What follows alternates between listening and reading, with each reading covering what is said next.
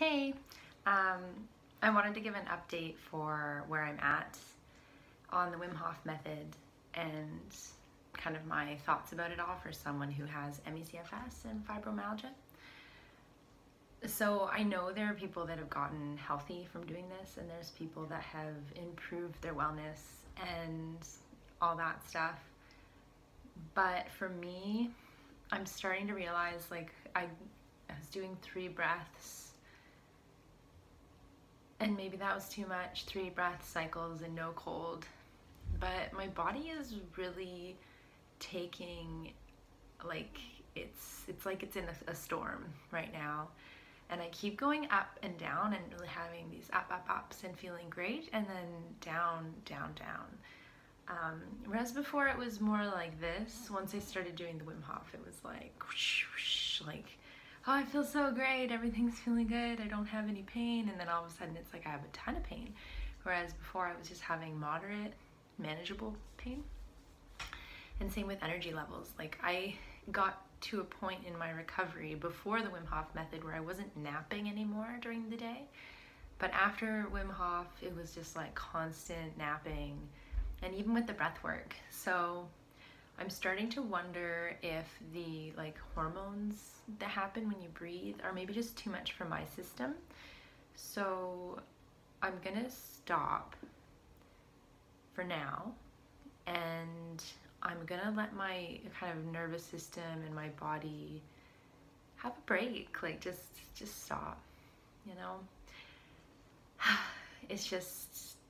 It's been hard for me, and I'm sure it's hard for you if you're watching this and you have ME/CFS or fibromyalgia, because you're constantly wanting to improve, you're constantly wanting to try new things, and it's like, did this, try this, try this, try this, and I need to stop trying things, and I just need to let my body rest and kind of get out of this roller coaster cycle of push and crash and push and crash and push and crash and like flare and not flare. So yeah, that's kind of where I'm at. I wouldn't necessarily say don't do the Wim Hof Method, because it could work and it has worked for some people. But for me personally, I find that it's just exacerbating my symptoms. And it's lovely in that, like, when you feel really calm after you've done the breathing, that's a really nice place to be. And it's a nice place to visit, and it's nice to know that that is available to you at a later date, maybe when you're in a better position. But yeah, for me, I'm just stopping. So my theme this upcoming week is going to be just to not do anything, like just rest and find joy in my life and enjoy my family and not feel like I have to do anything. You know, be a little more present, a little more aware, and just kind of almost like bundle. I don't know what you know, like just give myself like a warm, cozy blanket and warm tea, and do a lot of this like bundling self-care. So that's my next step, is this bundling self-care and letting rather than always having like your world get small and you're always trying to like expand it, you're like, oh, I'm kind of in a good space, I'm gonna expand it, but just I'm gonna let it shrink. I'm gonna let my world become smaller, become simpler, and yeah, that's okay. I'm starting to realize that that's okay, to have a smaller world and to let your world become smaller, because when it becomes smaller, it gives you the space that you need to feel safe, for your body to not freak out, you know, to heal, to just have a pause.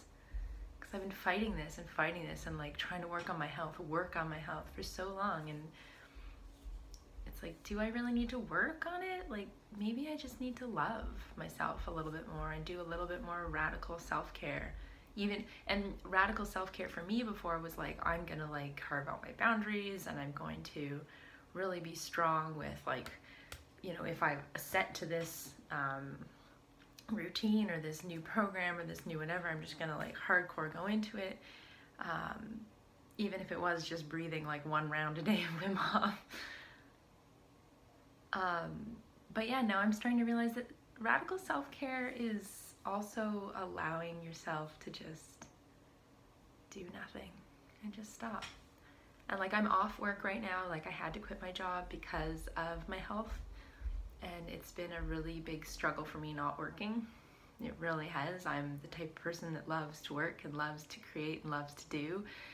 And yeah, so I think this week's gonna be really big for me personally, but I don't know. I invite you to come along if you want to try and give yourself a rest. So lots of love. It's Mother's Day today for